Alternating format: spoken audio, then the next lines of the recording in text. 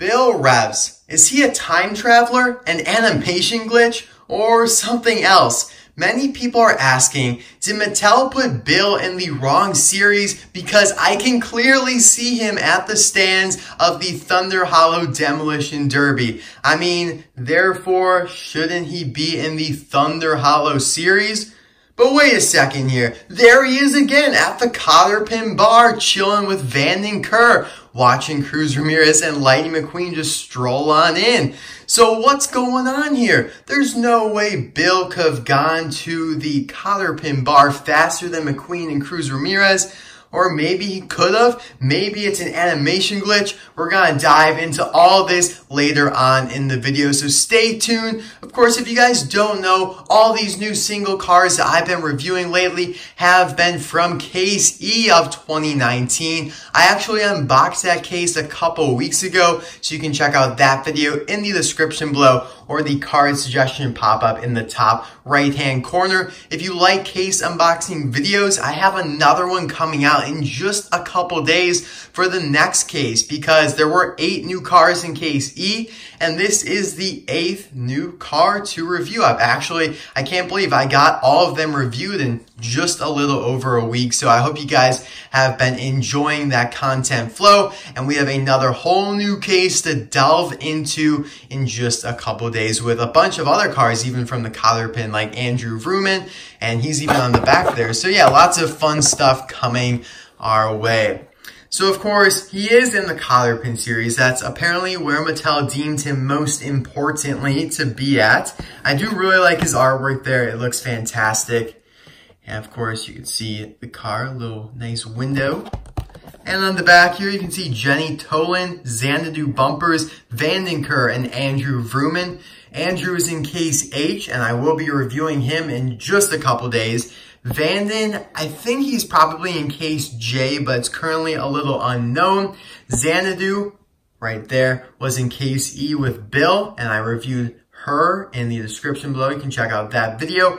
And then Jenny is definitely in Case J, which is the case after Case H here.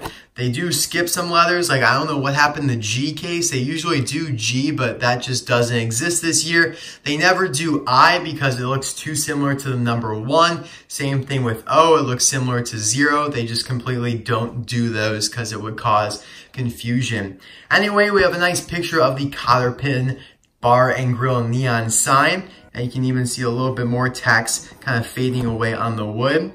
Friends of the late, great, fabulous Hudson Hornet gather at the Cotter Pin. That's referring to River Scott, Louise Nash, and Junior Moon, and Smokey, of course, because I personally doubt Bill Revs actually knew Doc Hudson, but that would actually be pretty cool if he did. So I'll be right back with Bill opened up.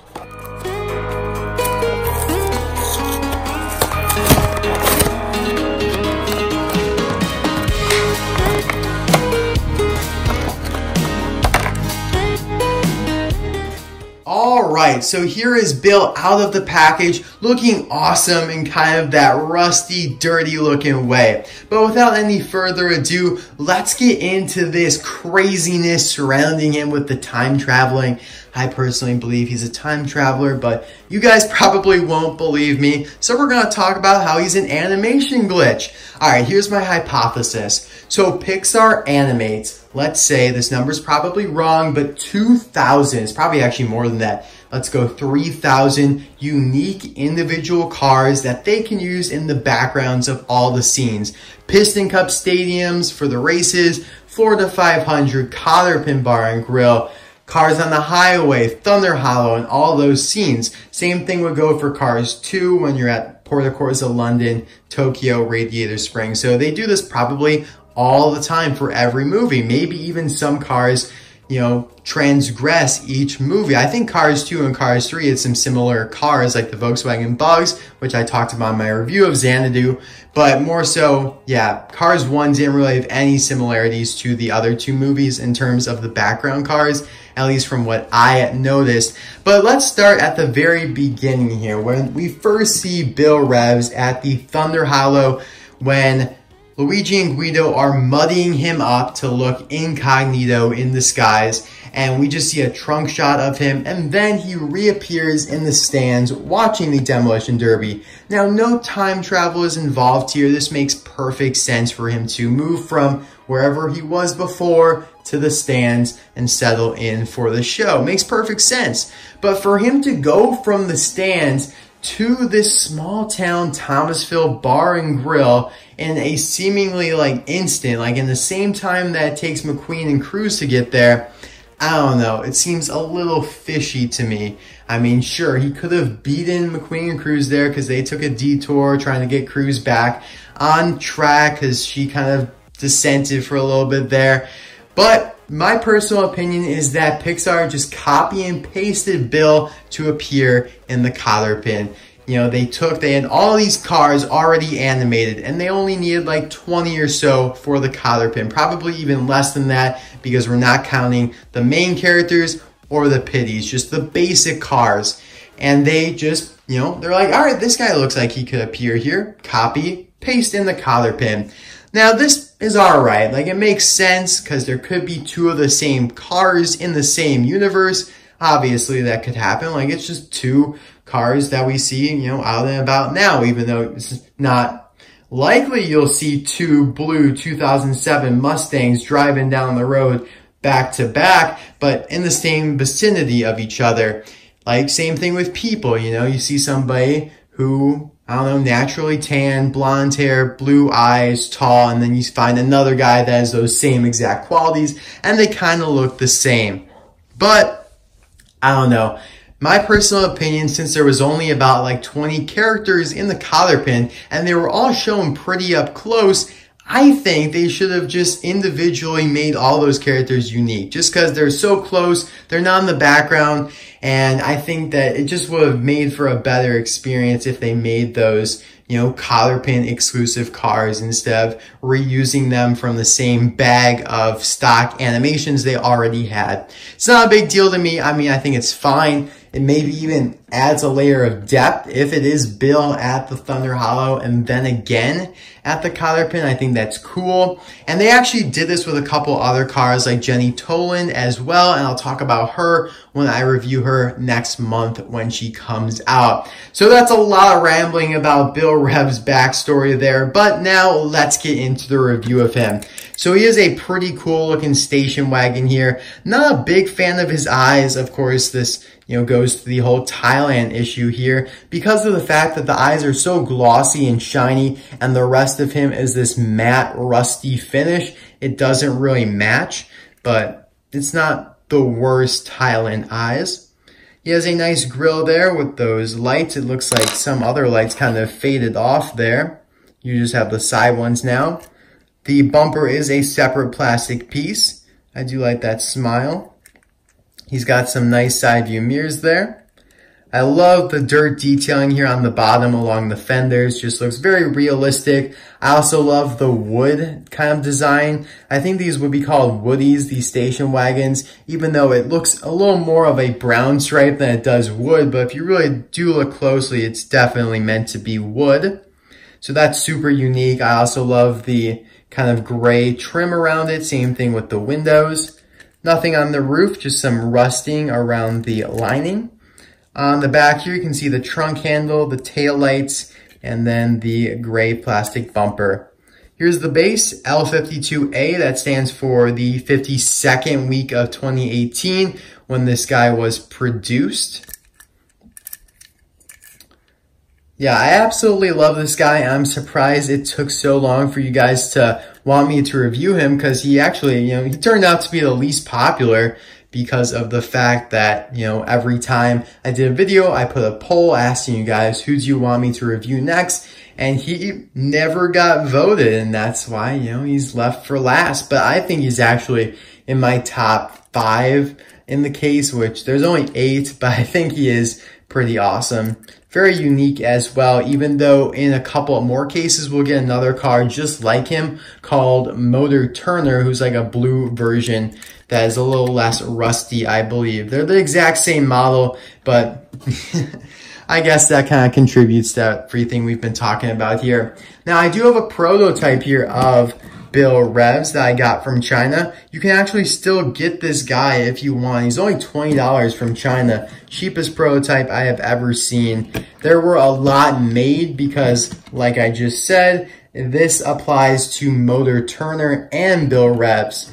So they made pretty much twice the amount of prototypes they would normally for just, you know, like Xanadu Bumpers, because they're not coming out with 2 Volkswagen Bugs right now, where they are coming out with 2 of these station wagons. It also looks like he's flaking off some paint. You can see, look at this. That's not good. You can see those little paint strips. I hope it's not anything major. It was just some leftover flaking that was caught up maybe in the fenders. I don't know, but those are the prototype car comparisons. Now here are a couple other characters that I find pretty similar to Bill. This is just a sedan here, Jonathan Wrenchworth's. Not a station wagon because it does have the extended back thing. I know, right? That's so bad to describe it, but you can kind of see some similarities, you know, in the tires and the wheels, of course. And also, obviously, both of them are super rusty. Bill Revs could easily fit into the Rusty's tent from Cars 1, without a doubt. Also, we're looking here at a couple more rusty cars. This is a station wagon, Jay Schuster, although way bigger and also has a roof rack. Jay Schuster is one of my favorite cars released in the past few years. I don't know, I love the look of him. He looks fantastic. The rust, I feel like Mattel does a fantastic job with rust every time. Always looks very realistic. The only thing they could have done better about Bill is to make the windows look a little bit tainted, but maybe Bill does a better job maintaining them. Here we have Andy Vaporlock, another rusty car from the good old tent. By the way, Jonathan Wrenchworth was not from the tent. He was just from the Rusty's commercial. These guys aren't really too similar. I just thought I'd show them for fun. Now on to non-rusty cars. Here's Milo. Again, not a station wagon, but similar. Now I would compare Bill to a Mrs. the King, but you know, she is so different really. I mean, they are both station wagons, but they really have no similarities at all. This is Vern, by the way. Mrs. the King has the roof rack. She's blue, she's modern. She's way bigger as well. Alright, so that is pretty much it for Bill Revs. Let me know in the comment section below, which Cotter Pin goer do you prefer that we have right now? The only two besides the main characters are Xanadu Bumpers and Bill Revs here. I don't know why, coincidentally, both of their last names are plural, Revs and Bumpers. And I don't know, are there any more like that are coming out?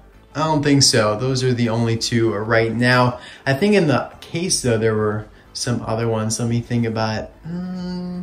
They do that a lot where they pluralize the last name. Jonathan Wrenchworth, even though that's an old car. Anyway, thank you guys again for watching. I hope you enjoyed this video. This concludes our Case E journey. I had a lot of fun doing all these videos, and it's not coming to an end because we have another case coming out in just a couple of days here with Andrew Vrooman, Nick Pittire, who is Nigel Gearsley's Pitty. We have Todd Crash, who is our first background character from the Thunder Hollow, even though Bill technically would be as well, but this guy actually is in the Thunder Hollow series.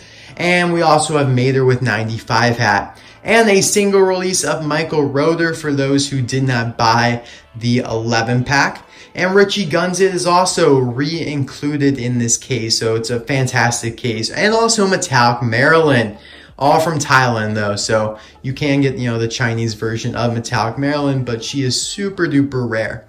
Enough rambling, I'll let you guys go and enjoy your day. I hope this spruced up your Monday. See you guys later. Bye now.